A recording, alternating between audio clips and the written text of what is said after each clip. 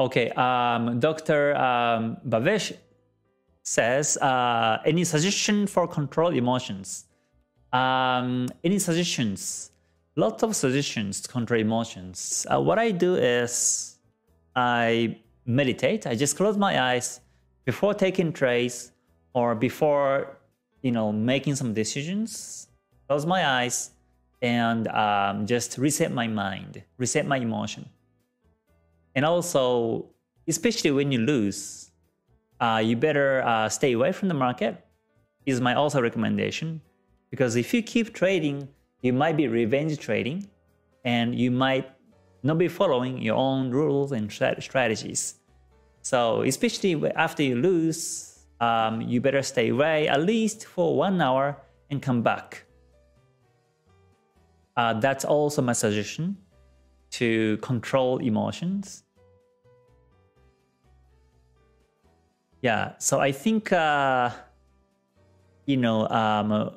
this is kind of ironic to say, but we're here to trade.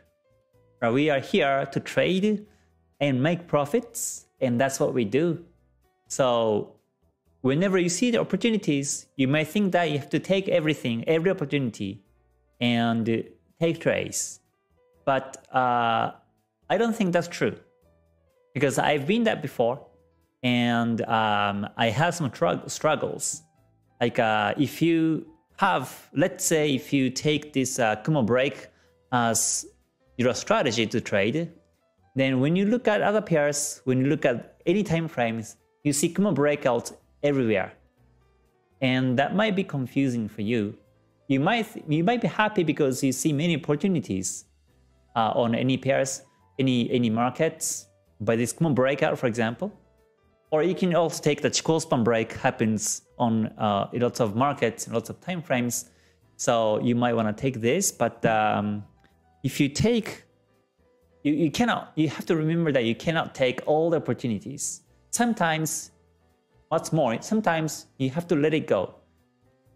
So for me, sometimes, even if I see these confirmations of trades, even if I see go lower time frames and get these entry signals, I just let it go. Sometimes I don't take them. I don't take all the opportunities, all the signals. And I learned this from my own experience, because that contributes a lot to control my emotion too. It actually creates some room between yourself and the markets, between your emotion and the charts, and that's very, very important. Let's say, for example, if I can give you one good example, I'm not sure if this is good or not, but for example, let's say if you have a steak, right? If you have the steak, nice sirloin steak, and you have this in your cooler, in your fridge, let's say. You get the best steak in the world in the refrigerator, and you're about to eat. Today you can eat for lunch. You're happy because it's tasty. Tonight you eat again, and you may be happy again because it's also tasty. Tomorrow you may eat, and you may start to get bored, or you might have some stomachache, for example. So although these steaks are good, you can't eat it every day. It's impossible. You have to kind of stay away from these good food, and sometimes you have to reset your stomach by eating some vegetables, eating some soup, some other things, some chicken, something light. Then you can enjoy the tasty steak again. And I think it's same, very much the same for me at least, about the signals. I don't take every signal, I don't take all the confirmations, and sometimes I just let it go, although there is a confirmation. And what happens to me is that after I let it go, let's say the market goes towards my direction without my positions, let's say it goes, but I feel good because I was right. So next time when I take trades, I will be right. I can have the confidence. I don't feel like I lost these pips. And then what happened is that, let's say you didn't take a trade with a signal and the market goes backwards. And you're happy too because you didn't take that and you didn't have any losses. So you're happy both ways if you didn't take any trades. And I think that's the happy mindset. That's where the calmness comes from. So yeah, especially when you start to lose, when you lose consecutively, like twice, 3 times consecutive, then I recommend you to let it go. Let the signals go and don't take it, but just confirm the signal, just monitor charts, check charts, confirm the signals, and you see the confirmation, and then simply let it go and see how it goes. That's also how I trained my own emotion. That's one way to control your emotion. Yeah, I hope I gave you a good example for this. I hope I get the idea of what I say. But yeah, you can learn to let it go. Then you will get more actually.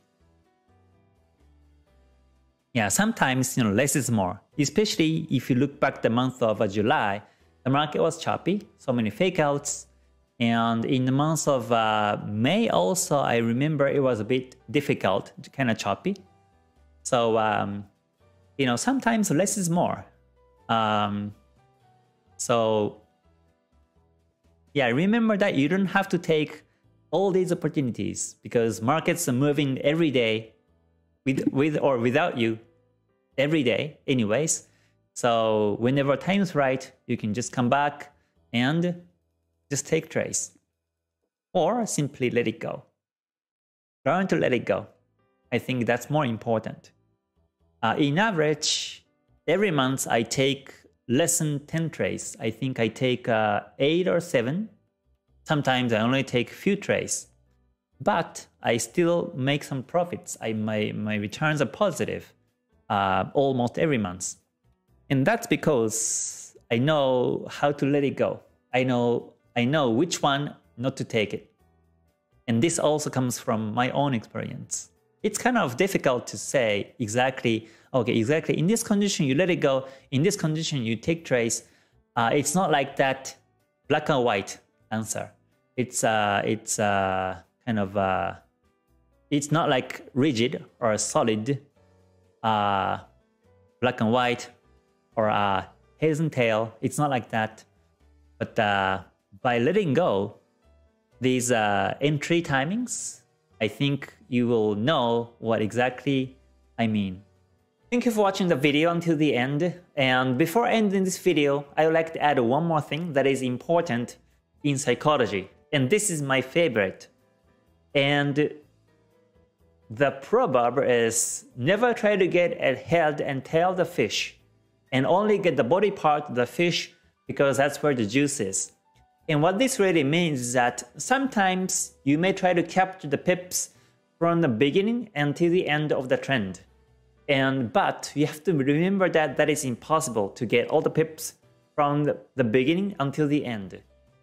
You can only get the body part because that's where the juice is. And that's why whenever you see trends, you better think, where is the head and where is the tail of the big fish of the trend, and only try to get the body part.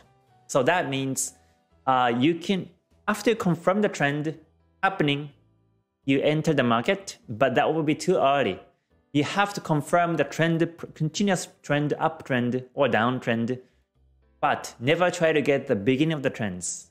Also, whenever the market goes flat and sideways after the big trends, you never exit just because the market retraces. That retracement might still be temporary and the market may go up continuously. But sometimes the market goes backwards heavy and maybe reverse end wave, maybe some kind of reverse confirmations, and the market start to go down continuously. Then you exit there with some profit. So never try to get the head and tail of the fish is actually, that is very important. And my strategy is built in this way. So hopefully you stick to this idea and become a successful trend follower. So until I see you on the next one, please stay healthy and stay safe and stay gold. Alright, bye for now. Mata ne. Thank you.